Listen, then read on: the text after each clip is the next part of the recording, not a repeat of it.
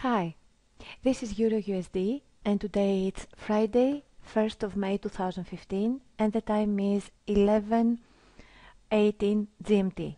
I'm Sofia Stavropoulou and this is a video signal for Forex ID Academy members, FX Holics Forex Signal subs users and WhatsApp Signal subscribers. I'm using Ichimoku Kinko-Hyo, Bollinger Bands, Fractals and Stochastics. Using my 4 time frames Ichimoku strategy and starting from monthly, I don't see a fresh price Tenkan Sen cross here, but I see a very strong and fresh price Tenkan Sen cross, a bullish one on weekly, so this will be my highest time frame of the 4. And on daily I want to see a bullish Kumo breakout, which is just happening. On H4 I want to see 100% bullish picture, which is what I see, and H1 will be my last time frame of the 4, and here I have to wait patiently for a bearish price Tenkan Sen cross, a downward move, and then I will enter from here. I will buy when I see a bullish price Tenkan Sen cross with Tenkan Sen going up, medium Bollinger Band going up, Chikou Span above past price action going up, and Stochastics going up. We had a previous correction on H1, you see here, and the continuation of the uptrend. For now, please wait patiently for a bearish price Tenkan Sen cross. It's enough to see a candlestick like this crossing and closing below Tenkan Sen. It is not necessary to see a downward move. If you see a downward move, even better, but please be patient.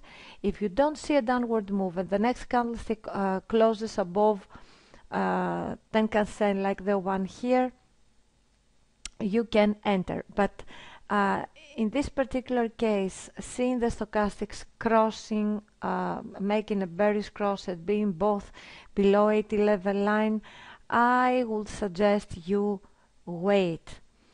You have to see everything bullish in order to after the correction in order to enter. Now, alternatively, you can go to 3 time frames lower, starting from the bullish price Tenkan Sen cross you had on H1. Price is definitely above the Kumo on M30, 100% bullish picture on M15, and you can wait for the correction on M5 for a downward move below Tenkan Sen, and after the correction is over, when you see a bullish price Tenkan Sen cross with Tenkan Sen going up, medium Bollinger Band going up, Chikou Span above past price action, and stochastics going up, you can enter from here.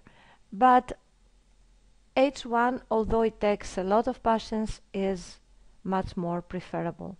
Now, once you enter long, you may enter long at 1.1223 price level, possibly.